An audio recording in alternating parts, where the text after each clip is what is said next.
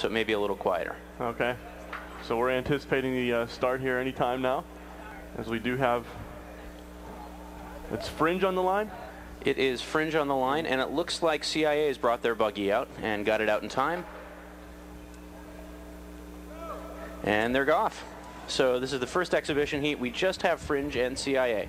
Fringe with the black buggy and bright green wheels, and then CIA with the blue buggy with kind of the blackish visor in front. It looks like a pretty good hill time, and it's Mirage. The CIA buggy is Mirage. So it looks like they're getting ready to do their first Hill 1, Hill 2 handoff. Pretty smooth handoff for both teams. And coming around the corner into the first free roll of the day. So we're coming around the backside, and these are exhibition heats, and so these are more liabilities than anything else, but it gives the team some opportunities to get some of their alumni out pushing who may have put in thousands of hours years before. And the CIA buggies lost their handle, by the way. Actually, the interesting thing about CIA's buggy isn't necessarily losing the handle. It's they actually have a retractable push handle, and the idea is that it helps increase the aerodynamics of the buggy. First team to do it a long time ago, or one of the first teams to do it a long time ago. And we're already around to the stop sign. Fringe is way out in the lead. I think the CIA buggy may not necessarily be winning this heat, but in the exhibition heats, if we can get through safely, everybody's a winner. As makes it past the first flagger by the statue in front of Phipps Conservatory, and past the second flagger, and I don't see the CIA buggy. There it is in the background. It's about 20 seconds back, and they're coming into the chute. Now, for those of you who aren't aware, and chute is probably the best place to be hanging out during race day, because it's where you're most likely to see things spin out of control and crash.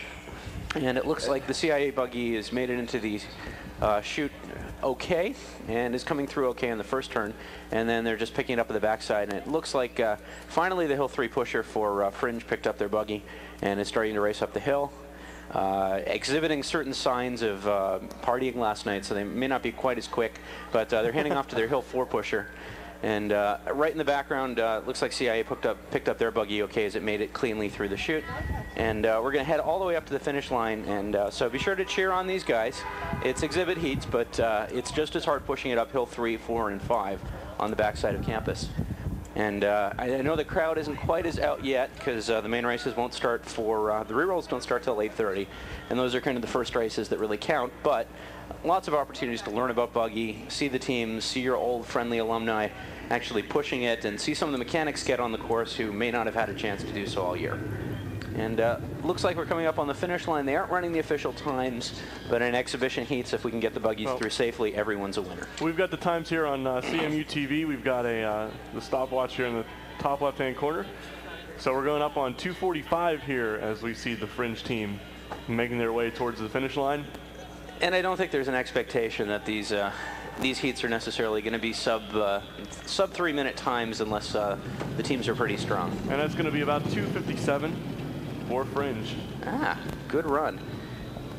And I don't quite see CIA yet, but I think those of you watching on CMU TV can probably see the buggy coming up the backside near the alumni house. Yeah, they're on the backstretch there.